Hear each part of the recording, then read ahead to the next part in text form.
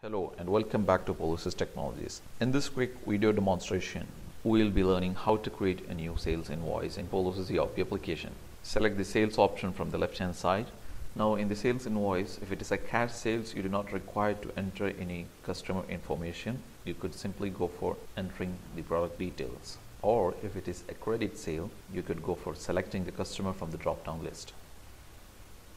And for creating a new customer from the sales invoice, click on this button and click on add, and you could fill up the details for creating a new customer. Fields marked with red are only compulsory, the rest are optional. And finally click on save. For now we'll go for cash sale. The reference number here, you could select salesman. Next, for selecting product, you can either scan the barcode of a new product or by simply typing the name of the new product. For example, a sample product.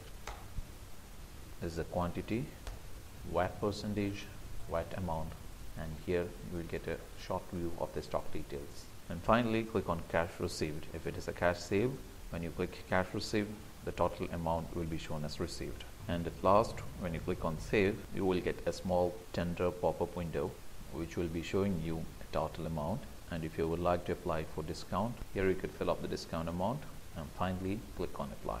This is the basic way of creating a new sales invoice in Polosys ERP application.